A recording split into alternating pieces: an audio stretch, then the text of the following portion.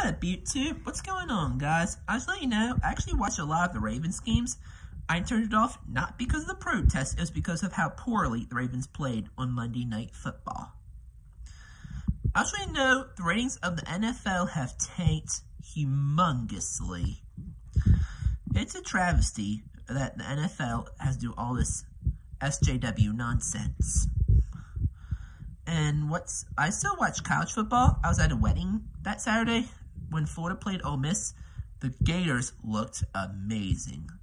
I didn't tune into any NFL football on Sunday, but Monday I watched the Ravens some, and it was an awful game. I love watching football, but at the same time, don't like the SJW nonsense in football. I don't think politics belongs in sports. Well, I watched a good amount of hockey because they're the least political. The NBA, to me, is totally unwatchable. Although I hope LeBron loses. If I see LeBron lose in the final, it'll make my NBA season. I just don't like LeBron. I'm not a fan of LeBron at all. With he's the biggest crybaby in all sports.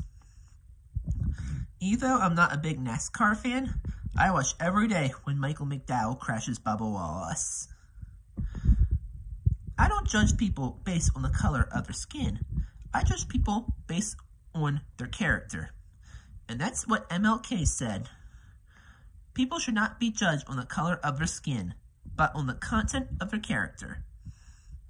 The left judges people on the color of their skin.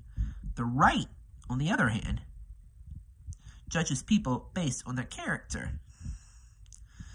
If you treat me like an a-hole, I'll treat you like an a-hole. But if you treat me like a gentleman, I'll treat you like a gentleman. That's how the way it will be. Like, I love people. I really do. You know, I'm a very caring man. But you become a jerk to me, I'll become a jerk to you. See y'all. God bless.